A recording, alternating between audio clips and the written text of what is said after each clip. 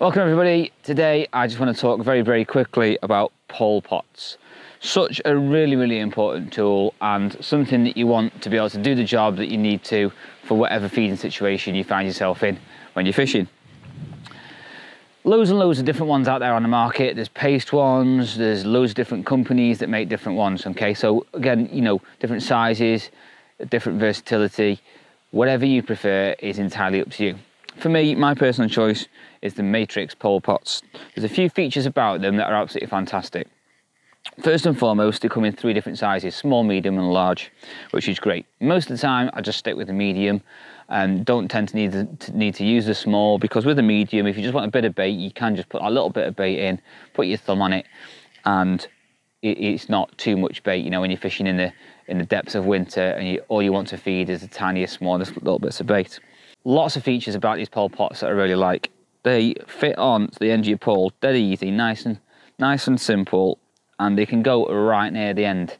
So you're not fishing it down here and it's miles away. Right near the end, over the top of your feed, so you can be really accurate, and it definitely catches you more fish. It's perfect as well. It doesn't damage your pole. It grips really well. You can sort of, you know, turn it, spin it, slide it a little bit if you need to, but generally you put it on, it stays there all day, and there's nothing else you need to do with it. It's just ready to go. One of the brilliant things about this is the holes in the bottom as well. So obviously if you're fishing ground bait that you just put your thumb on and you compress it a little bit, or pellets, micro pellets, and do the same thing again there, you need to have the holes in the bottom, so that when you just submerge the pot, the air gets and the water gets to it and it expands and it just comes out the pot really nicely. So you get nice control. It's not flapping about all over the place. You're not having to bang it all the time. It's just really ideal for what you need. They're really flexible and soft, which is fantastic. It means that, you know, they're just really durable. They don't split or anything like that. I've had these now for 2 years and they're still, you know, as good as they were when I took them out of the box, which is fantastic.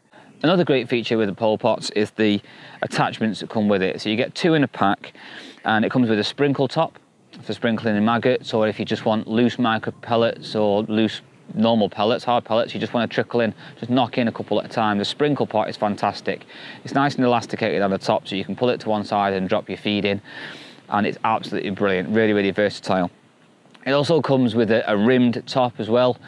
Same kind of thing, you know, I tend to use that one more for pellets and just tapping them in, which just means you can control the feeding of the bait when you're over the top of where the area is you're fishing.